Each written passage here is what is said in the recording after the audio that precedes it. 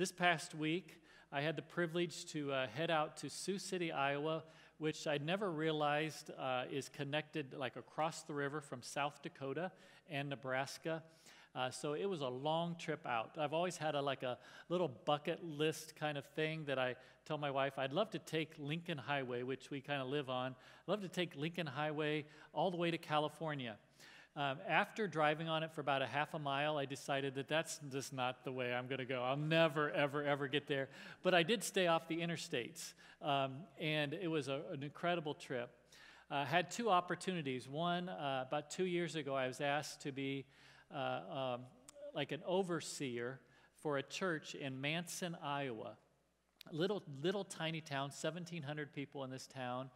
And what they wanted me to do is just provide encouragement, counsel, kind of oversight for this particular little church. So once a month I talk to the pastor on the phone, but I've always wanted to, and they've always wanted me to come out and see the church.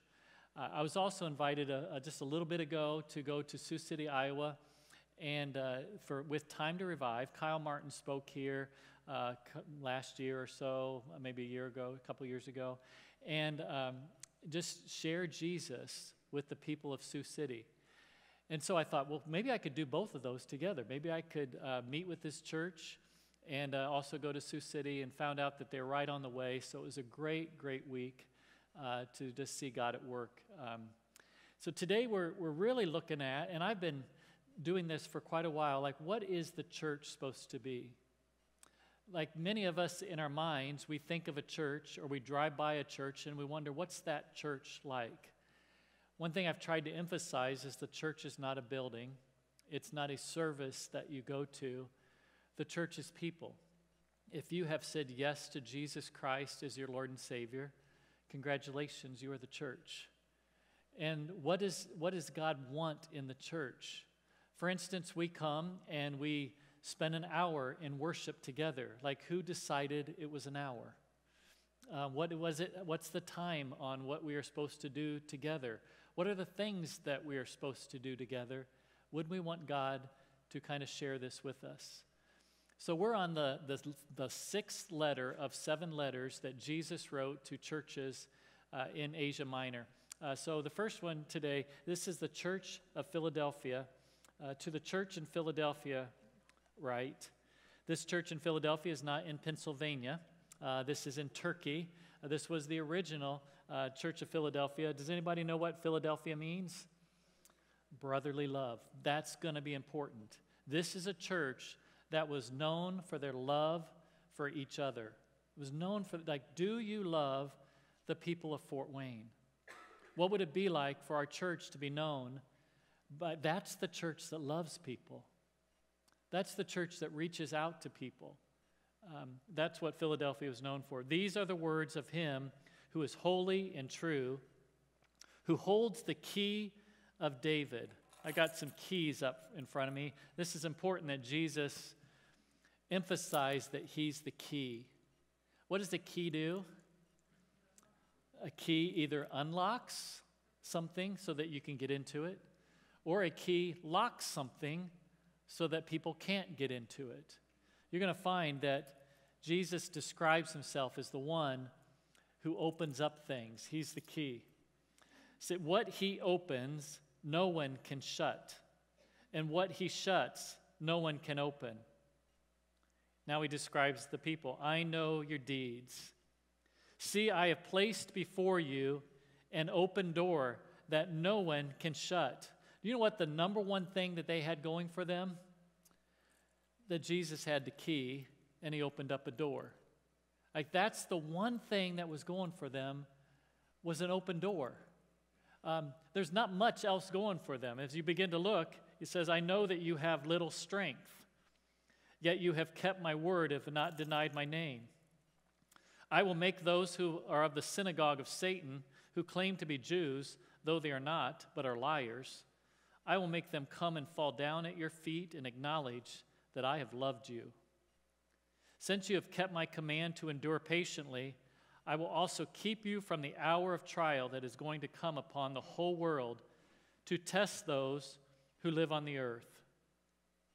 I am coming soon. Hold on to what you have, so that no one will take your crown. To him who overcomes or is victorious, I will make a pillar in the temple of my God. Never again will he leave it.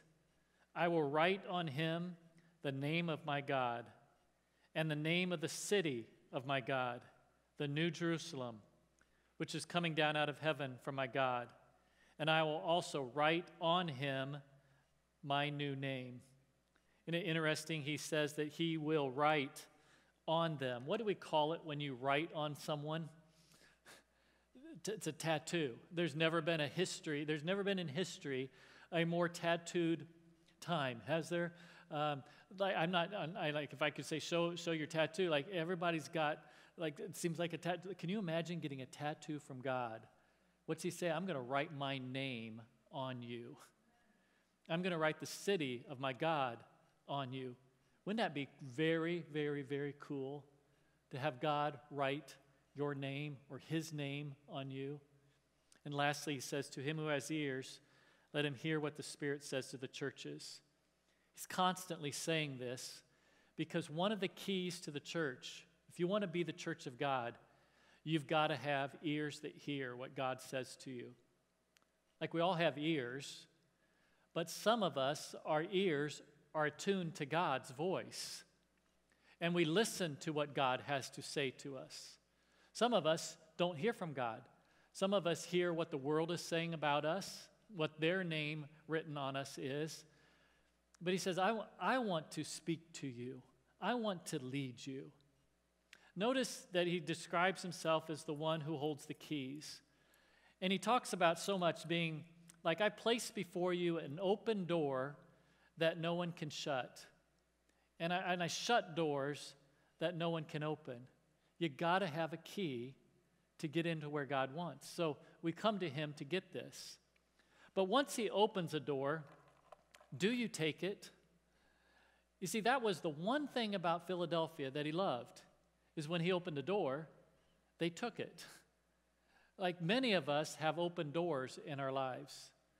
Have you ever had an open door that came, that it changed your life by the people that you meet? It changed your life by the things that you were to do? Like God he opened a door that changed your life. Some of us have had open doors that we never took, and we were filled with regret because you never know what our life could have been if we had taken that open door. I want you to think about these doors right over here. If you walked through those doors, the moment you got on the other side of the doors, you're in a different place. You've got different opportunities that are out there. There's a different atmosphere that's out there. Those who walk through open doors experience new things, new opportunities, a new atmosphere. But the thing about going through a door is you don't know what's on the other side. Isn't it human kind of nature to take what we know, like right here, and over what could be out there? Like we'll take what we know in this place over the potential of what could be if we walked through an open door. But he's very clear. I want people, my people, to get used to taking the open doors that I get them, to walk through the opportunities and the open doors. How are you doing at this? He begins to describe this, and then he begins to say, you know what? You don't have any friends. Like the people, they're lying about you, so they weren't networking to get open doors. They weren't strong with their resume to get open doors. They even were going through trials. It wasn't those things that opened the door. It was literally Jesus that opens the doors. What are you relying on to write the story of your life? Now, I believe that God has things that he wants to do in us and through us. And he says this, remember who holds the keys. I'm the one that holds the keys. Can you trust me to go where I lead you to go? If I open it up, lead me where to go. This week we went out to Sioux City, and one of the purposes to go out there was just to share Jesus with people. I went to a church service, and at the church service, you imagine me doing this to you one time. they told the congregation, we're going to sing one song, and then we're going to divide up into groups of 2s and 3s, and we're just going to go out and be the church. How many of you would like me to do that? Like, what are you feeling right now when I say that? You know what? That's an open door. And an open door feels a little scary. An open door feels a little awkward. In fact, I knew this was coming. I have a friend named Gary. Gary lives in Arizona, Sedona, Arizona. And years ago, Gary was the one that traveled from Sedona, Arizona to Indiana to help me learn how to share Jesus with people. So he came in January. Who comes from Sedona, Arizona in January to Indiana? You can get a cheap flight, by the way, going this way, not going that way. He comes, and I just began to learn there's something about Gary that's different than me. Gary seems to hear God's voice to the point where he trusts it. Like every one of us, I believe we hear God's voice, but most of us doubt it. I wonder if that was God speaking to me. Are you like that? Like, was that a voice of God, or was that me? Gary just pretends it's God. For instance, one time he was driving down the road, and he was intentionally looking for somebody to encourage, somebody who was in need, somebody that he could share Jesus with. So I ask you, is there anybody in Fort Wayne today that's crying out to God? Is there anybody in Fort Wayne that needs Jesus? Is there anybody in Fort Wayne that just has another need, that they need God to come through for them? What would it be like if we just had ears to hear where God was leading us so that we could get to the right place at exactly the right time? Gary's driving down the road. As he's driving down the road, he's saying, God, would you open a door for me? And he looks over and he sees an open door in an apartment complex in January in Indiana. It was literally in the teens or below the teens. It was a freezing day. And he thought, who would open up a door in their apartment building unless it's an open door from God? So he pulls over, walks in through the open door. What do you do with an open door? You walk through it. He walks through the open door. He looks and sees 4 apartment doors that are there. He notices that under one of the doors is an electrical cord that's running, an extension cord is running underneath the door. It's coming out to an outlet outside the apartment. And he decides, well, that door is kind of open. Why don't I knock on it? Can anybody say awkward? Would that be awkward for anybody?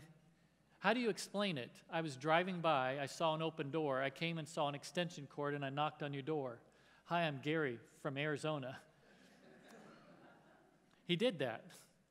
Friends, walk into the awkward. Embrace the awkward.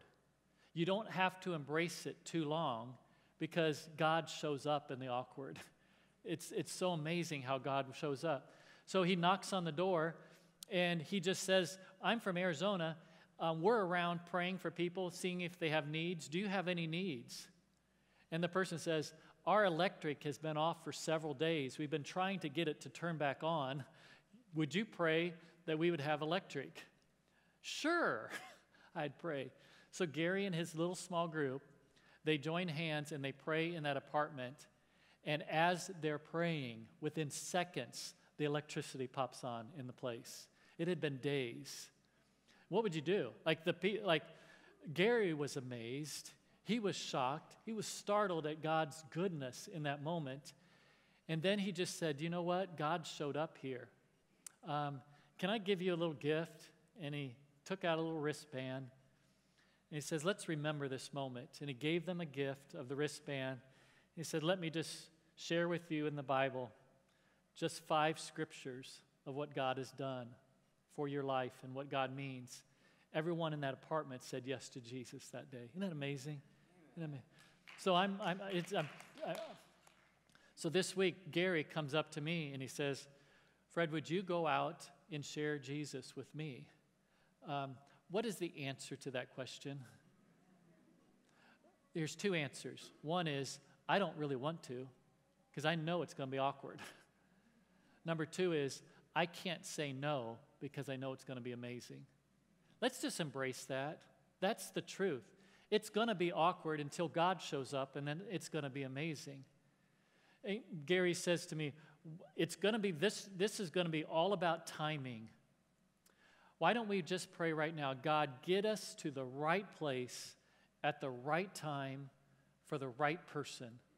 And we're going to trust that every time we get stopped by a light, every time that we get distracted or turned one way or another, that God is just getting us to the right place at the right time. And that's what happened. After about 20 minutes of driving, we pull over into an apartment complex. We turn off our car. As we turn off our car and open the doors, a 16-year-old boy walks out of the apartment complex. Like our doors are opening as his doors open. Isn't that the open door that God does? Our doors open, and we get out of the car, and now we walk into awkward. Let's just admit it. How do you walk up to a 16-year-old and say, I'm Fred from Indiana. I'm Gary from Arizona. We've come to Iowa for you. But that's exactly what we said. The next question we asked, do you have any needs that we can pray for? And he said, no. Just like that, no. And I said, okay, good. I thought, we're done. We found the wrong person. I'm going to go look for the right person. Gary smiled, oh, come on. You have to have a need. He says, no, I really don't have a need. At that point, I just said, how old are you? Like, you don't look that old, and it's school right now. He says, I got kicked out of school. And we laughed and said, yeah, you have no needs, do you? That's when the laughter came. That's when he began to laugh a little bit and just began to go, isn't this crazy that I would come from Indiana, Gary would come from Arizona, and you would be home alone here today, that you would walk out of your apartment at the same time that we walk up, and we just began to talk. We began to pray for him, and he began to share some of his needs. And awkward began to get a little less uncomfortable. We gave him a wristband. We said, would you like to hear 5 verses about what Jesus has done in your life? We share the 5 verses. The last one is always the green one. The green one that he began to read was, if you confess with your mouth Jesus is Lord and believe in your heart that God raised him from the dead, you will be saved. And he read that out loud, and he looks up and he says, is that true? Is that true? He says, well, here's what's true. If you believe in your heart that God raised Jesus from the dead, he said, I do. If you confess with your mouth that he's Lord, he says, okay, I'm willing to do that. Then the scripture says, you are saved. And immediately, this kind of shy, awkward kid, he just sticks his hand up to give me a high five and says, can we go share this? This was minutes of awkwardness to breaking through some ice, to wondering if he trusted us, to within a second of him saying yes to Jesus. He says, can we go share this? This was not his apartment complex. His was the one behind. He says, there's somebody in that apartment complex that wants to know Jesus. He comes over there, climbs up on the little, like the railing kind of thing, knocks on a window, just keeps knocking on a window because he wants to share Jesus with somebody. Do you notice that there's 2 wristbands in his hand? Because that guy wouldn't come out. I wouldn't either if this guy's not going to. But he's like, I want to share Jesus with people. Friends, the only thing we had was an open door. And it's the only thing the Church of Philadelphia had was an open door. The question is, will we take it? Will we walk through the open door that God gives every one of us? I'm not asking you to just walk up. Like, we passed dozens of people on the way to this one. Many, many people, perhaps that needed to hear about Jesus, but we weren't just looking for anybody. We were looking for the one that needed to hear that day, the one that was the opportune moment. That one church service, this was Tuesday, Gary and I were talking with this young man.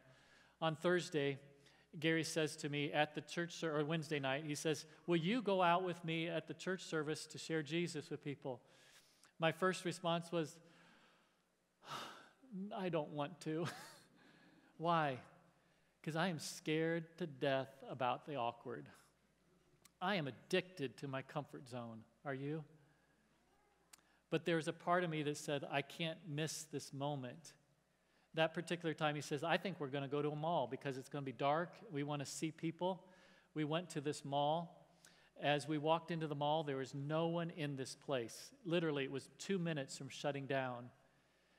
We walked up to a Smoothie King place, and there was a young girl that was running the place, and we just started with our line, hi, I'm Fred from Indiana. This is Gary from Arizona.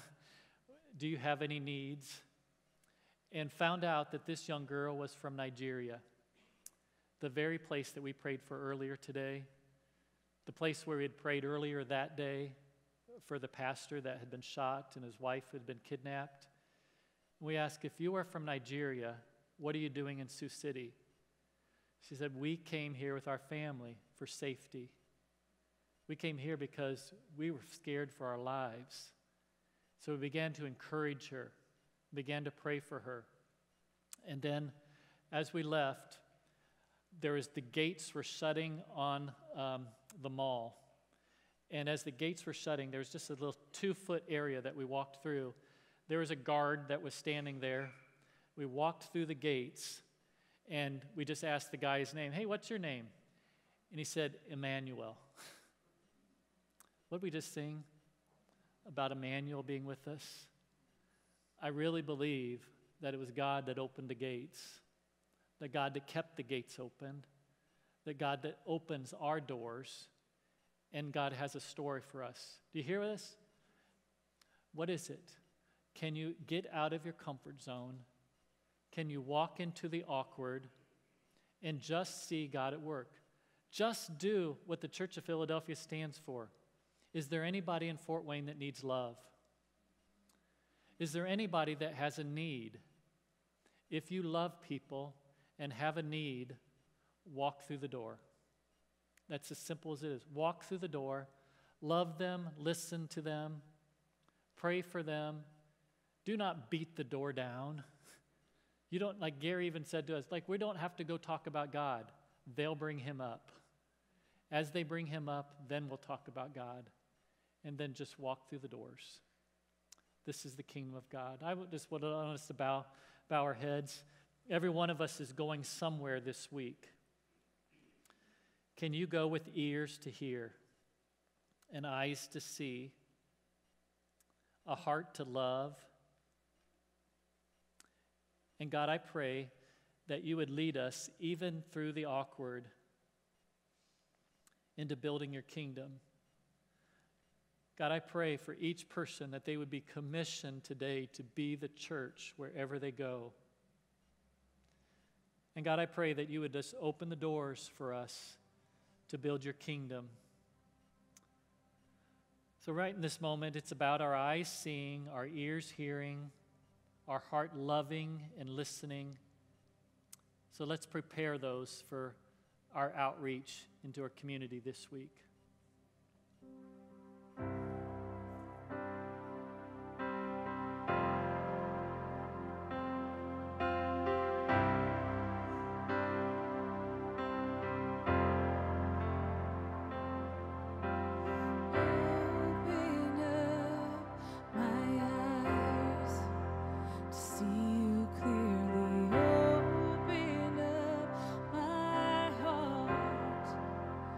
Let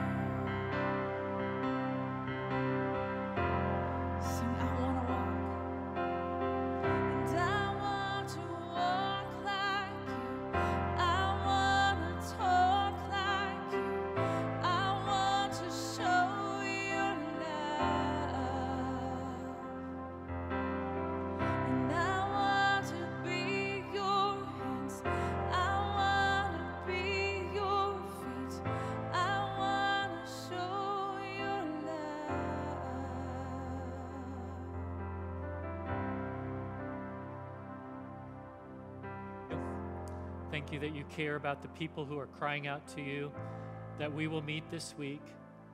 So God, we pray for some kind of a prompting in us, something to rise up within us, make our heart beat a little faster, make our eyes just stick on something, help our ears to hear, somehow get us in contact with the people that are crying out to you here.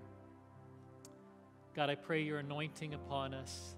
May we worship you and love you all week long. We pray this all in the name of Jesus, our Lord and Savior. Amen. So I pray that you would be commissioned now to go into your mission field. In Jesus' name, amen.